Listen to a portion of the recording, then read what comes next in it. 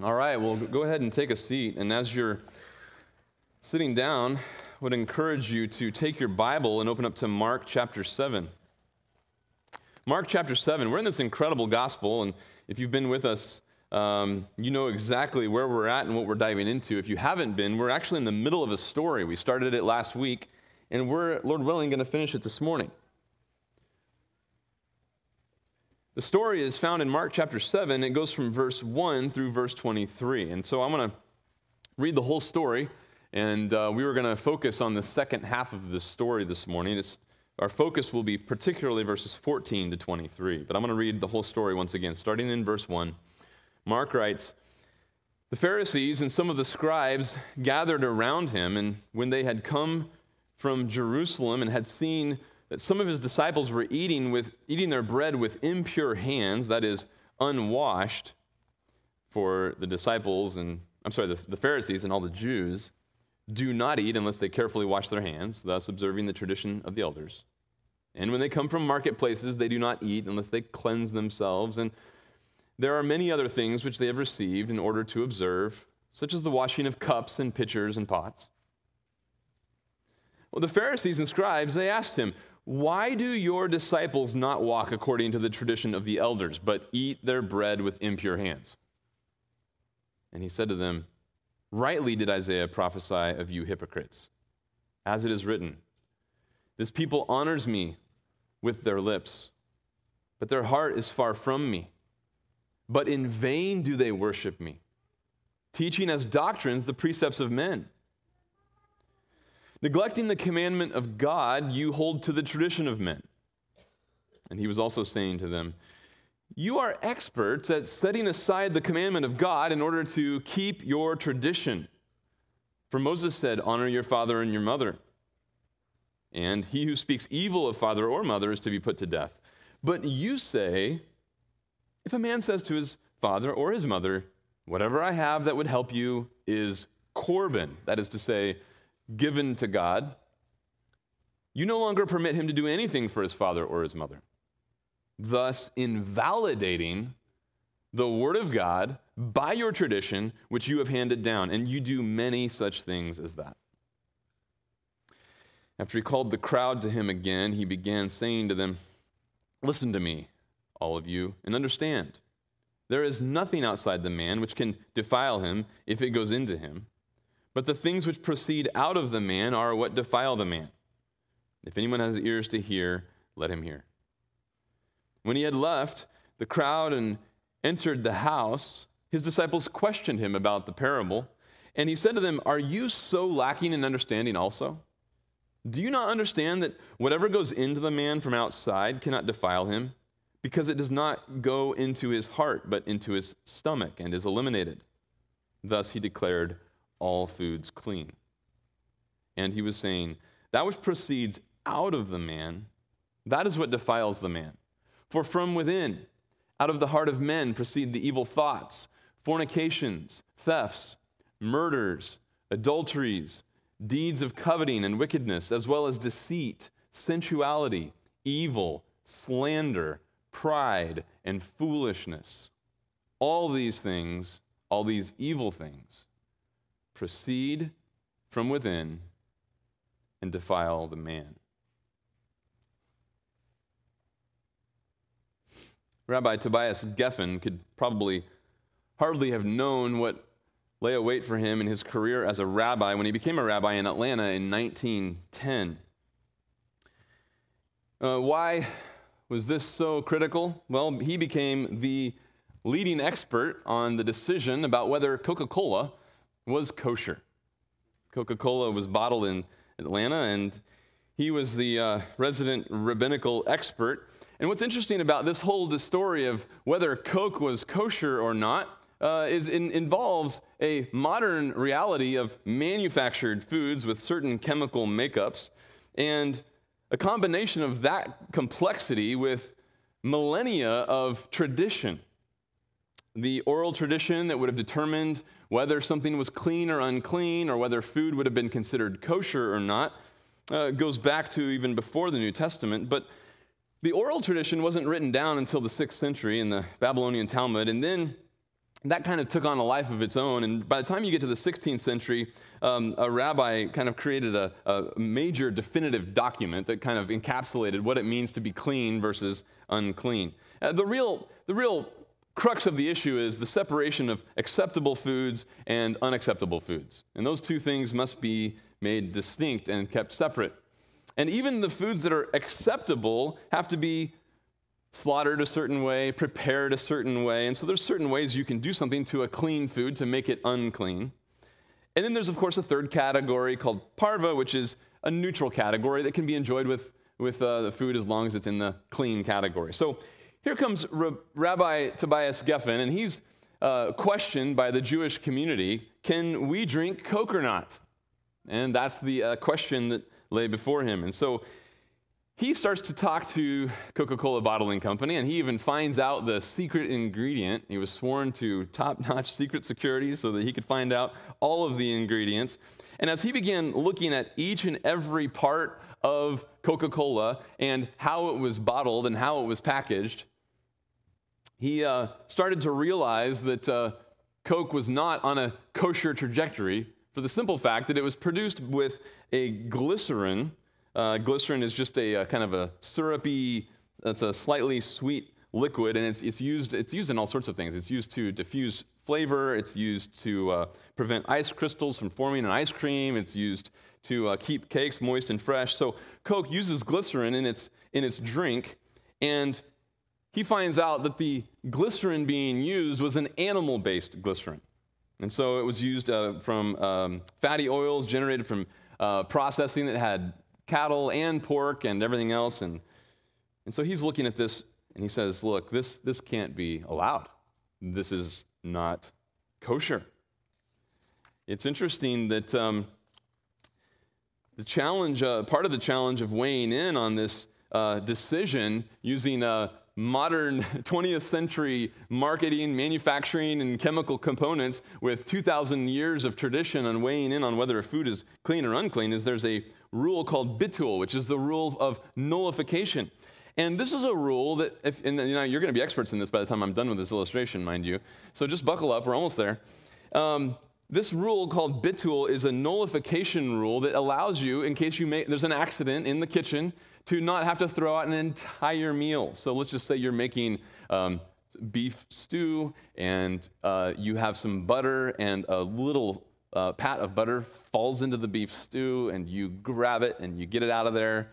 Well, now, is that meat in its mother's milk? Because you can't combine meat and dairy, or it's no longer kosher.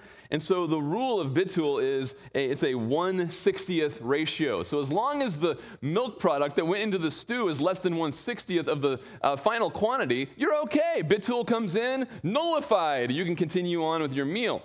So I guess if you dropped in like pounds and pounds of butter, man, you got to start over from scratch. You just went across the 1/60th threshold. So with the Coke situation, it's actually quite interesting that the amount of glycerin to Coke is 0.01% of its volume. So technically it's less than the bitul principle, but it's not that easy. Rabbi Geffen weighs in and says the difference is bitul is in case of accidents. This is deliberate. And so that was the ruling. And Coke, quick to they didn't want to lose the market to anybody, and so realizing they would lose their market to observant Jews, they decided to go ahead and use a vegetable-based glycerin so that it would pass kosher status. And in 1935, after contacting Procter & Gamble, getting them to start selling them a kosher glycerin, continued making Coke, and Rabbi Geffen stamps kosher all over Coke, and so the Jewish community rejoiced. Until the 1950s. In the 1950s, major scandal broke out to find out that Procter & Gamble had been producing their vegetable-based glycerin in the same pipes and the same machines that we produced the vegetable and the animal glycerins are produced in the same machines. And so all of a sudden it became a major problem because this important kosher principle named blios, literally just means taste, applies to the touching of unclean and clean foods because it could even affect the taste. And so, no longer being kosher, Procter & Gamble spent the $30,000 in the 1950s to create a parallel piping system to have separate pipes for their vegetable-based glycerin and their animal-based glycerin. And then finally, it was restored back to kosher status.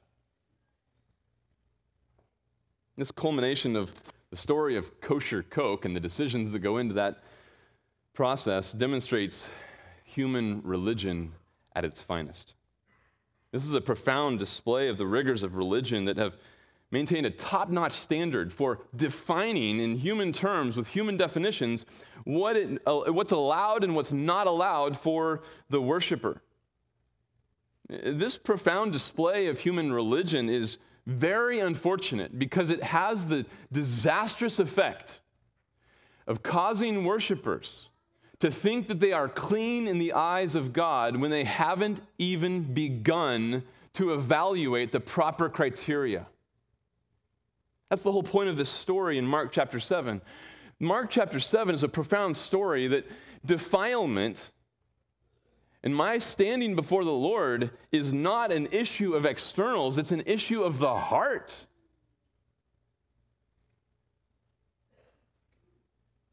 The antidote to being deceived by human religion is to have the true criteria of what actually defiles someone before a living God, and knowing that, and knowing what makes you clean or unclean. If you know that, you will be immune to human religion. Because mark it, Jesus makes it patently clear in verses 14 to 23 that the heart is what defiles the man. Maybe better, the defiled actions that flow out of the heart prove that the man is defiled because his heart is corrupt. If you have a religion that cleans you up on the outside but has no answer for a corrupt heart, it has no answer for a sinful nature, you have a man-made religion that is hopeless and helpless, and you will stand before the Lord without an answer for your heart. This is an incredible story, and it starts with this showdown with his religious enemies in verses 1 through 13. We looked at that last time. What I want to focus on this morning is the last half of this story. In verses 14 to 23, the scene changes. The scene changes, and Mark starts to document what happens as Jesus is calling the crowd to himself. And if you notice in verses 14 to 16, it's really short.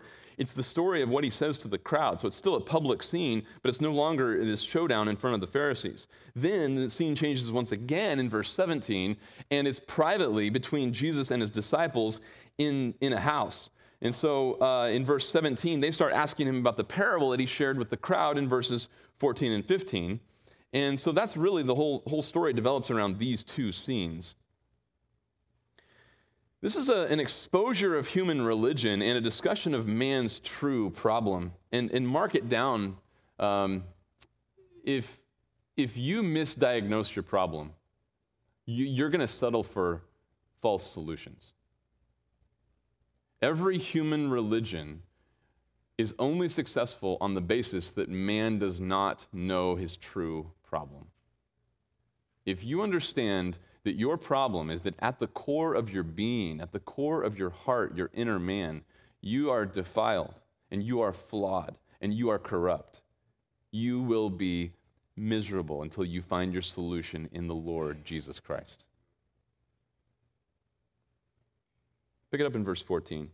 He called the crowd and he calls them to him again, and he begins saying to them, "Listen to me, all of you, and understand." He's pleading with the crowd to just make sure that they listen and understand. Hear my words. Listen to me. Understand what I'm saying. Get the implications of this, because he just had this showdown with the Pharisees. They've been taught by the Pharisees. I mean, the Pharisees are the religious leaders of the day, and without thinking critically or thinking biblically, their view of God and their view of self will be what they were handed by the Pharisees. And so he's telling the public, listen to me, get understanding. And he's giving them, as we just sang about, the words of life. This is deliverance from the false religion that they've been suffering under. Listen to me and understand. There is nothing outside the man which can defile him if it goes into him. There's nothing. There's nothing that can be put into you, placed into you. It's not that you ate the wrong thing, did it at the wrong time, we're in the wrong location. No. There's nothing that can defile you externally, circumstantially. But, Jesus says, but the things which proceed out of the man are what defile the man. It's a very simple parable, and it really just functions on the very black and white contrast of inside and outside. What's outside of you? What's inside of you? That very simple dichotomy played out in this parable makes the difference between all human religion and true revelation from the living God on the pages of Scripture. Every human religion has some sort of solution, and the problem they are diagnosing is inevitably outside, external. Only biblical Christianity identifies the problem as the heart of man and provides a solution for a fallen, corrupt, and depraved heart. That's the simple difference. Parable's over, and then they move on. Now notice in verse 16, it has in brackets, if anyone has ears to hear, let him hear. Now that's in brackets because that was in the earliest English versions, going all the way back to Tyndale, and even the Wycliffe, you're getting it from the Vulgate, but it's not in the earliest manuscripts, probably is not original to Mark's writing, but even if, and it's in later manuscripts, it's not that they're just making this up, but most likely it's not original, and even if it is, it's just a great sober conclusion, which he often used when he makes a very pungent statement that they need to consider and pontificate on. And so here in verse 17 now, Mark switches scenes, as I mentioned. Now, they go into a house, and the disciples are still curious. They want to know more. It says, when he had left the crowd and entered the house, his disciples questioned him about the parable. And he said to them, and listen to this, are you so lacking in understanding also? I mean, the also here is, he just got through explaining to the crowd, after they saw this showdown with the Pharisees, what was different between true revelation from God and man-made religion. And then he explains this parable so that they can clarify it. He's saying, make sure you listen, make sure you understand, verse 14. And now they're asking him questions, and it's a little bit of a rebuke. It's not sinful, it's not impatient, it's not undeserving. Christ is infinitely patient. But it is an appropriate rebuke. Are you so lacking in understanding also? Do you not understand that whatever goes into a man from outside cannot defile him? Jesus is saying, consider this, guys. What could you possibly name that would defile you? What could you possibly eat? What could you possibly drink? And they might be thinking, oh, well, we could go to the Old Testament and show you all sorts of things. And this starts to get into an issue that might seem very warranted for their confusion, because after all, they read the Old Testament, they live the Old Testament, they study the Old Testament. There are such things as unclean foods. Read the book of Leviticus. And so they might be saying, well, we'll just go to the Bible. What are you talking about? What is it that outside of man that cannot defile him? And Jesus' point is, because it does not go into his heart. And literally, this phrase, it's actually a very interesting phrase. I was looking at this. This particular verb often takes an object in a certain case, and it literally can be translated, because it does not go into him, comma, into the heart. That's the most literal way to understand what Jesus is saying there. Why does stuff outside of you lack the capacity to defile you? Because it doesn't go into you. That is, what I'm speaking of is, namely, into your inner man. It doesn't have any power to defile you. On the contrast, it goes into your belly, and it's eliminated. Literally, it goes into the toilet. That's all it does. What does that do for your soul? And so thus he declares all foods clean. Now this addition, this comment, this parenthetical comment in verse 19, thus he declared all foods clean. Mark's obviously adding that to what Jesus said, because obviously Jesus didn't say that, because it's referring to Jesus in the third person. So Mark makes this comment, and it's helpful as he's documenting his thesis that Jesus is the Son of God to a Gentile audience. He's explaining that to the Gentile Christians. That obviously would have been an issue for them. I mean, this is Gentiles coming into a history of redemption that have started with the Jews. And as we read about in the future here in the book of Acts, what's coming up after Pentecost is you have Jews and Gentiles in the same body, and it's starting to produce differences. They're starting to have questions about table fellowship. Can we eat with so-and-so? Can we enjoy a meal with so-and-so? And these food laws are actually dividing them. And so Mark makes the helpful point that, look, what Jesus is saying here is pointing out that all foods are in and of themselves clean. Now, of course, this can sound a little bit confusing, or it gets a little challenging when you think about Jesus saying this in the Old Testament economy before Pentecost to observing Jews. The disciples are devout Jews. They're not going to violate God's word. And this is what's important to consider. Jesus is making a statement about the inability of external things to defile your heart because it doesn't go into you, into your inner man, into your heart, into your soul.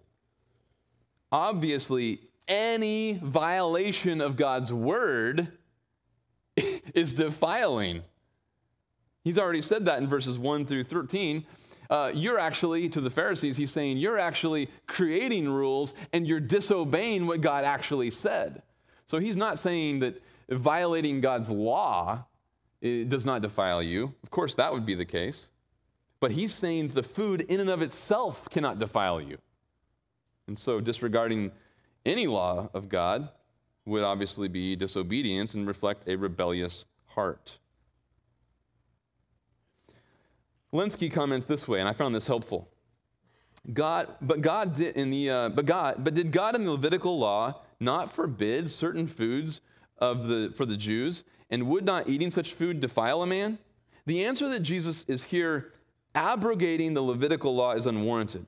He himself fulfilled every requirement of it as a Jew and retained that law for his disciples until Pentecost. The answer is that it was not the food as food entering the mouth that made unclean, but man's disregard of the Levitical law, which had been given as a Jew, given to him by God. The disobedience he would be voicing by asking for such food and in justifying his eating thereof. That's the problem. The problem would be violating God's word, not the actual eating of that food itself. And that's the point that Jesus is making here. And Mark's just making a comment that's helpful for his Gentile audience generations down, a generation later. Verse 20 to 23 is really going to be where we need to spend most of our time this morning. In verse 20 to 23, we start to get a little bit of a picture of what's in Jesus' mind about the difference between clean and unclean. If you think about that complex story that's kind of amusing, the story of how Coke became kosher that I started with, you think about the complexities. I even threw a few principles at you you probably never heard of. I'd never heard of them before. This is a better list. Jesus just says, listen to me here. If you want to know how to evaluate where you're at with God, am I clean? Am I unclean? Am I defiled or am I not? Here is your list. Before we dive into this list, it's called a vice list, appropriately so, because it's just a list of vices. As we look at verses 20 to 23, it's extremely helpful, but just consider this vice list needs to be a replacement of like kosher law or of what we would imagine to make us clean or unclean or make us right before the Lord. Think about this. We cannot presume that we're thinking soberly about every aspect of our relationship with God just because we have the Bible. The Pharisees had special revelation. They devoted their lives to studying the Scripture. We can even pervert and twist, if we're not careful, pervert and twist God's pure revelation if we're not careful. We can start to think about ourselves in flattering ways. We can start to think about ourselves in ways that would actually put us in more positive light than is warranted. And if we have the wrong criteria, we will go astray at this very fundamental point of, am I on good terms with God? Would he view me as clean or unclean? And so before we look at this list, just think about this. The Jews came up with a list of standards that they would follow and observe, because one of the rabbinical responsibilities was to fence the law. Like we fence the table. We fence the table of communion. They fenced the law. They said, look, here's the list of requirements that we do, and if you follow these requirements, then you are safe inside the bounds of the Old Testament law. They fenced the law. And so think about it that way. They're trying to fence the law, and they're creating these man-made rules to see how they're doing. And here comes Christ with God's evaluation, with God's standard of evaluation, so that we can actually look at our soul. And if you have any doubt in your mind, or even if you are secure in your assessment of what God thinks of you this morning, look no further than Mark 7:20-23, because it will show you what God sees when he looks at you. This is what you must avoid. If you do not want to be defiled, you must avoid these things. It's that simple. If you want to be defiled, you must avoid these things. Are you ready? Verse 20. And he was saying, that which proceeds out of a man, that is what defiles the man. For from within, out of the heart of men, proceed the evil thoughts. And you can see this list starts in the middle of verse 21, goes all the way through verse 22. And this is going to become our checklist this morning. Here is how we evaluate ourselves. If you want to be clean, if you want to remain, if you want to imagine that you are undefiled, avoid every single one of these things, and you'll be fine. From within, out of the heart of men, proceed these things, and they defile the man, verse 23 says. So let's go back to our first checkpoint. The first one is evil thoughts. Evil thoughts. The word thoughts here just refers to your reasoning, your opinion, your thinking. It's your designs. It's what happens in the inner man as you calculate and you consider something. This is all the rational thinking, all of the considerations, all of the plans that take place in the inner man. And specifically, when these plans, these considerations, these reasonings are evil. Consider that reasonings or lines of logic or ways of evaluating yourself and ways of evaluating others, they could rest entirely on your own reasoning, and that would be evil, because now you've made a judgment of a neighbor and you're not their God. These are the judgments that belong to God, and we, in our rationalistic minds, start to rest on our own reason as an authority, and now we've made ourselves to be God. Wicked. That is wicked reasoning. Think about this. God calls us, here's the standard in God's law. Love the Lord your God with all your mind. All my mind.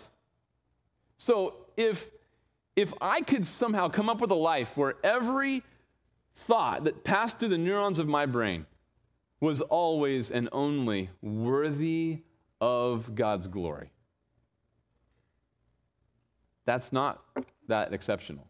That's just simply appropriate. That's just simply what God deserves. That's not praiseworthy. Not, oh, wow, look at what you pulled off. No, of course you should think that. Like, God created you. Any thought in your created brain that falls short of the glory of God, you are not loving God with all your mind. Do evil thoughts come out of your heart, out of your mind? Have you ever had a line of reasoning or a mental course of consideration that displeased your Creator, the judge of the living and the dead? Have you ever had a thought that was ungrateful to God? Have you ever had a thought in your brain that doubted God's goodness, doubted his perfection in your affliction or in your trial? Have you ever relied on your rational ability to come to a satisfactory conclusion rather than to just rest in God's revelation?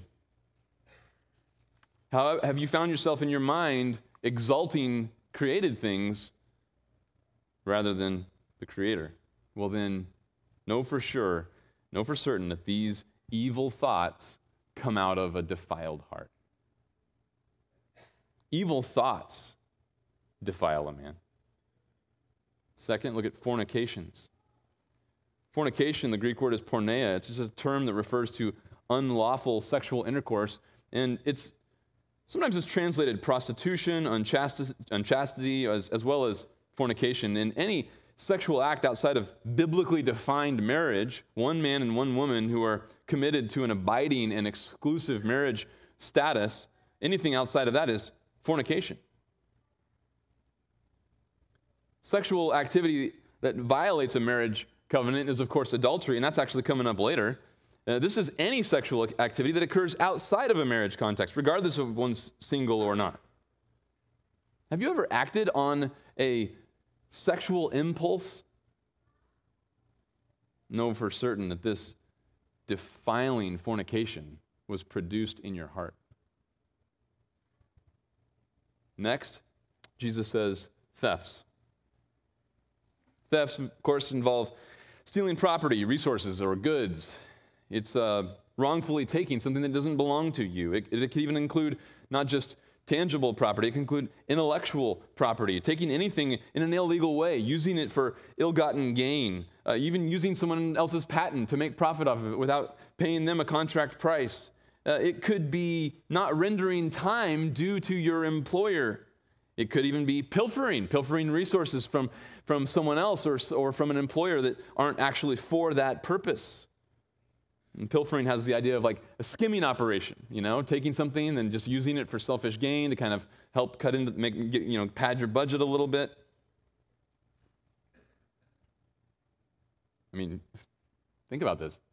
If we're honest, have you ever even bought a soda and then just shared it and said, well, it's just a good way to save money? If you don't like the price of soda, don't buy a soda. This is stealing, to take anything that's not rightfully yours. Such thefts are produced by a defiled heart. Next, murders. Murder or killing. I mean, Jesus has already connected the dots between murder, the heart behind murder, and the heart behind hostility. In Matthew 5, verse 21 following, he says, "You've heard that the ancients were told, 'You shall not commit murder, and whoever commits murder shall be liable to the court.' But I say to you that everyone who is angry with his brother shall be guilty before the court, and whoever says to his brother, 'You good for nothing,' shall be guilty before the Supreme Court. And whoever says, 'You fool,' shall be guilty enough to go into the fiery hell. Therefore, if you are presenting your offering before the altar, and there remember that your brother has something against you, leave your offering there before the altar and then go. First, be reconciled to your brother, and then come and present your offering. Make friends quickly with your opponent at law while you are with him on the way, so that your opponent may not hand you over to the judge, and the judge to the officer, and you be thrown into prison. Truly I say to you, you will not come out of there until you have paid up the last cent." Consider that hostility toward a brother is heart murder. Human religion dresses up the externals. It regulates the manifestation of murder. It regulates the extent of murder. And it even has rules that prescribe how hostility could or could not be carried out. But only Christ's religion has a cure for the defiled heart that produces such murderous intent. At the end of verse 21, the last one there is adulteries. And we already talked about this. This is an act of violation of a marriage covenant. And Jesus has already connected the dots between adultery and lust in the heart. In Matthew chapter 5, he says, "You've heard that it was said, 'You shall not commit adultery.' But I say to you, everyone who looks at a woman with lust for her has already committed adultery with her in his heart."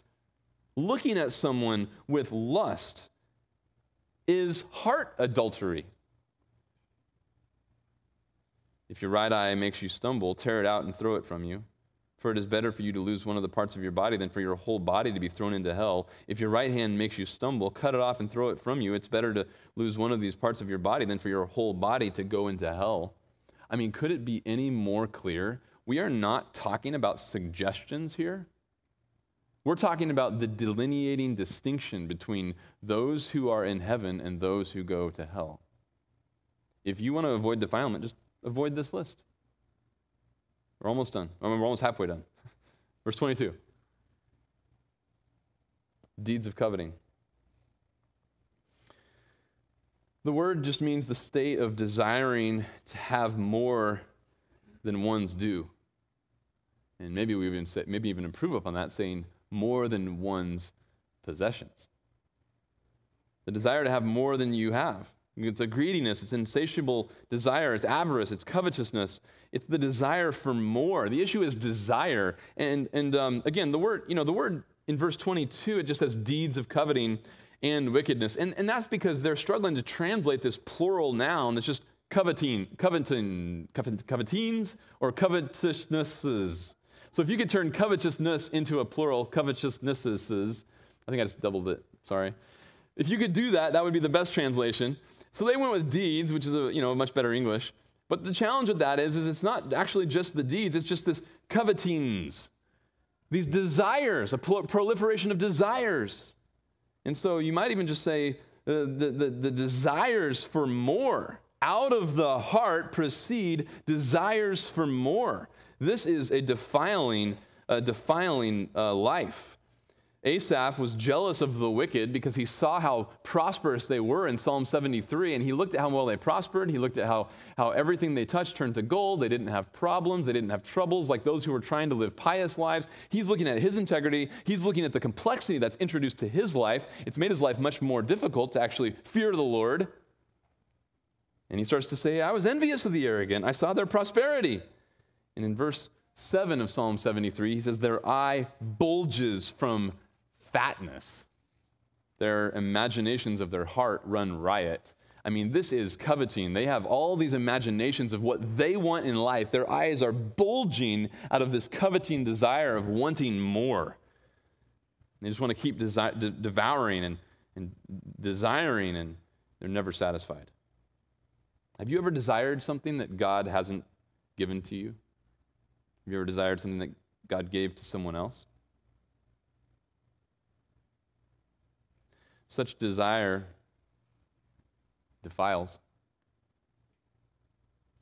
If you're asking the question this morning, am I naturally defiled or am I naturally pure? Look no further than covetous desires. Another thing that defiles you is deeds of wickedness. And this is any deed of avarice, malice, ill will, impure motive, any harm, deeds of wickedness. Next is deceit. This just means to take advantage through a device or an underhanded method. It's usually translated deceit, cunning, treachery. In certain contexts, it's even translated just simply as bait for fish. It's even used of the Trojan horse in Greek literature. This word, subterfuge. It's a covering for a pretense. It's one motive disguised as another motive. There's a deception there. You've ever covered up motives, dressed them up to make them look pure in the eyes of someone else so they wouldn't see what was actually happening? That defiles you. Next, sensuality. Sensuality is just a lack of self-constraint. And basically, this is a life that's out of control. It's a life of self-abandonment.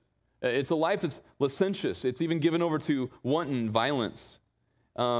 This refers to doing what pleases your senses. That's why it's called sensuality. So pleasing your senses. And that could involve all sorts of things that would touch on diet and addictions and everything else. The most common way this word is used in the New Testament is with regard to sexual sensuality. Here's a couple of examples. Romans 13, verse 13 says, let us behave properly as in the day, not in carousing and drunkenness, not in sexual promiscuity and sensuality, not in strife and jealousy.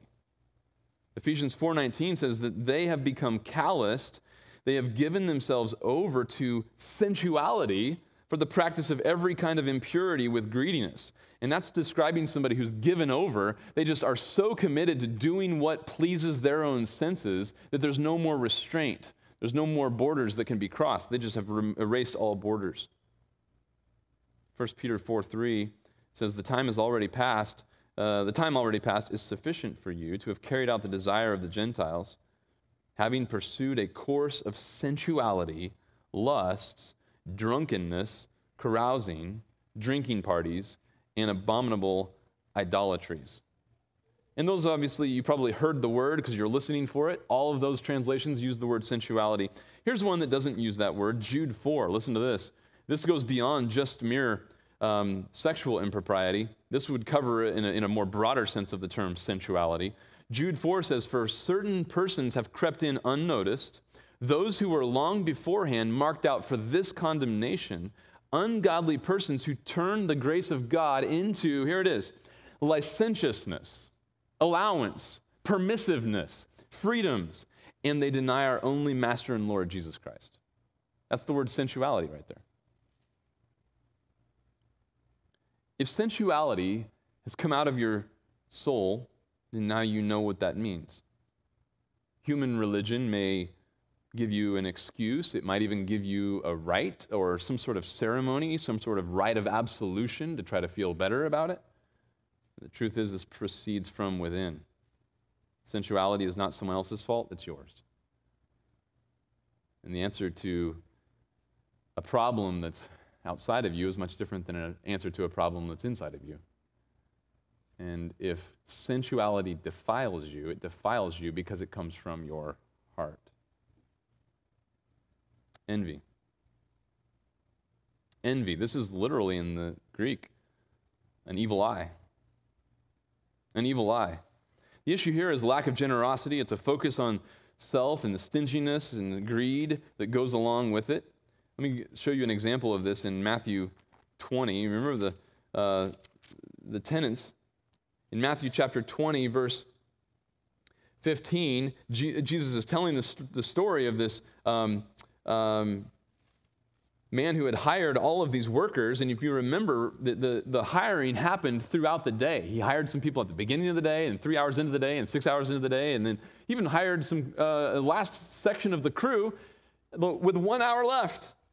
And so if the last hour was 5 o'clock, people who worked for 1 hour got hired at 5, they get paid, and then the people who were there from 6 a.m., they're looking at how much the 5 o'clock crew got paid, and they're thinking, wow, we're going to really roll in the dough today. And they get paid the same amount, which was what he agreed to pay them to begin with, and they got a problem. They said,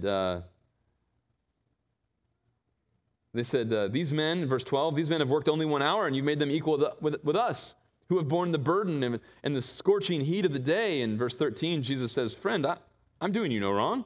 Did you not agree with me for a denarius? Sorry, I think I said Jesus, but he's telling the story. This is the landowner, the farmer who's hiring them.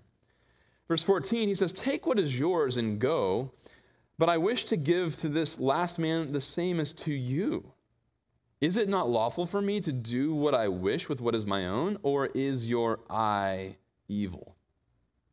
Is your eye envious because I am generous? If you look at your life and you've seen a deed of stinginess for selfish gain, you are defiled. Next, slander. Slander is the word blasphemia, speech that denigrates or defames somebody. It tears them down, it disrespects them. It's a word of evil, it's profane, it's irreverent. And then, of course, when it's against God, it's just flat out blasphemy. Have you ever used your words to tear someone down, to denigrate them? You're defiled. Next is pride. And this is technically the only occurrence of this word in the New Testament. But its adjective is familiar. You remember James 4:6 and 1 Peter 5:5, speaking about God gives grace to the humble, but as opposed to the proud. That's the adjective form, same root there. The word is a compound word, and in the Greek language takes the word for appearance to appear or the appearance, and then the preposition to above or beyond. And so to appear above someone else, to put yourself above someone else, to carry yourself that way. And it means arrogance, haughtiness, pride. It can even be used to show contempt towards someone. And so this is a posture of putting yourself above others. Now, in the Old Testament, it's interesting. We should not be numb to how significant the sin of pride is. You know, the words like abomination are used in the Old Testament for things that are just against nature. You know, inappropriate and just almost unheard of types of impropriety and wickedness are called an abomination. You know what else is called an abomination in the Old Testament? Pride. Abomination means something that's so loathsome it would turn God's stomach, if I could use an anthropomorphism there. Proverbs 16:5 says, "Everyone who is proud in heart is an abomination to the Lord. Assuredly, he will not be unpunished." Listen, if you look at your life and you've seen haughtiness or arrogance toward man or toward God, you're defiled because that came out of you. Last is foolishness. Into verse 22, he just says foolishness. It's the state of lack of prudence, lack of good judgment, lack of sense. Solomon said that the foolish young man will die for lack of instruction, and in the greatness of his folly he will go astray. He also said, here's a few that give you a picture of what folly looks like. Proverbs 18:2, "A fool does not delight in understanding, but only in revealing his own mind." So there, folly equals infatuation with revealing your own mind. Proverbs 18:13 says, "He who gives an answer before he hears, it is a folly and shame to him." So somebody who answers the case before it's been heard, or he makes a conclusion based on one side only, that is folly. That person lacks sense. Proverbs 19:3 says, "The foolishness of man ruins his way, and his heart rages against the Lord." So folly is a life-destroying enterprise marked by hostility toward God. Those are three marks of folly. If you've seen a foolish, life-destroying, self-infatuated lack of sense flowing from within, you are defiled. How are we doing? This is clear. Jesus is so clear.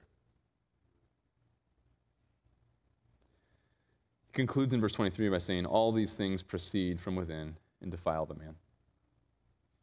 All these things come from your heart. In this story, Jesus gives us what we need to distinguish true religion from false. And there are so many human religions. Worse, there are so many human religions based on the Bible. And sometimes it can be difficult to know the difference. Think about this. As we go about our day, as we go about our week, every moment, every event in our life, we start to process it. And even in our downtime, we have thoughts, and we have a worldview, and we have a perspective about God and ourself and our neighbors and our family and our children and our responsibilities and our work and everything else. And your view of God and your view of the world are critical. And here, Jesus is showing us that we might be operating according to a human religion, or we might be operating according to biblical revelation. And we need to know the difference. Sometimes the difference is hard to tell. I remember a friend that I was with buying a watch from a street vendor. We were buying these cheap, trinkets from a vendor, and then this guy comes up and opens his coat and shows him a Tag Heuer, with a sweeping hand. "Hey, you want this one?" He's like, yeah. So he buys this thing for hundreds of dollars. And we take it home, and he went to sell it to a vendor, and the vendor, a licensed vendor of this particular watch, had to spend about an hour on the phone with a licensed representative to find out it was such a good copycat. The only way they knew it wasn't original was because when he flipped it over, there was a swivel plate on the back that company had never manufactured before. And sometimes when we start with the scriptures We have a way of thinking, a way of reasoning, a way of talking about God and ourself and our status and whether we're clean, whether we're not clean. I just make these assumptions. I'm sure God has a positive view of me. And the question then becomes, well, how would I know? How would I know? Only Christ was willing to confront the mass of humanity in rebellion against his Father. And he was alone willing to confront them with the truth that they were by nature hostile to God and defiled in their heart, and that the solution cannot be external. He did not offer them external solutions. He pointed to the diagnosis that the problem is the depraved heart. The reason why what's listed in verses 21 and 22 defile the man is because it's the immediate litmus test and production of your heart. And so here's some questions for you. I'm going to list these questions, and we're going to end with this. These are the questions you need to ask yourself. Questions for your religion. Questions for how you think about what God thinks of you. Number one, does your religion expose what is defiled about your heart and soul and mind? Does it expose that? Or does how you think about yourself, is it primarily just what other people think of you and how well you fit in? That's connected to the second question I want you to ask. Does your religion help you in the sight of men or of God? Does your religion help you in the sight of men or of God? Does your religion help you feel better around people? Does it actually deal with what God sees? Does it actually help you with guilt? Does it actually remove guilt? One way to say it might be, does your religion mask your true problem, or does it solve your true problem? Third, does your religion change behavior or your sinful nature? Does your religion change behavior, or does it change your sinful nature? Does your religion attempt to fix the externals, or does it transform you from within?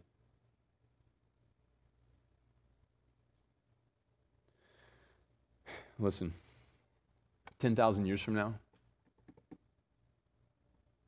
eternity will be established, and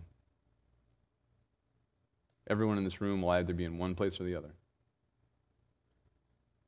At that point, it's too late to ask the question, am I defiled or not? It's too late. We'll all know.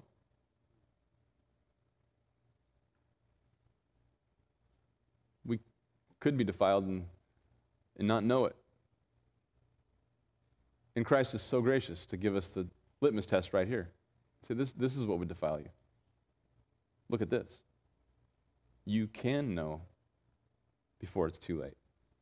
Hebrews 4:12 and 13 says the Word of God is living and active, sharper than any two-edged sword, penetrating joint from marrow, soul from spirit, judging the thoughts and intentions of the heart before Him with whom we will give an account.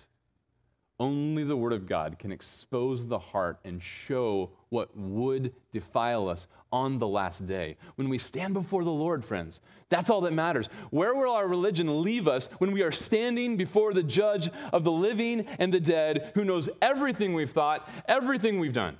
That's all that matters. Human religion will leave us empty-handed at that point.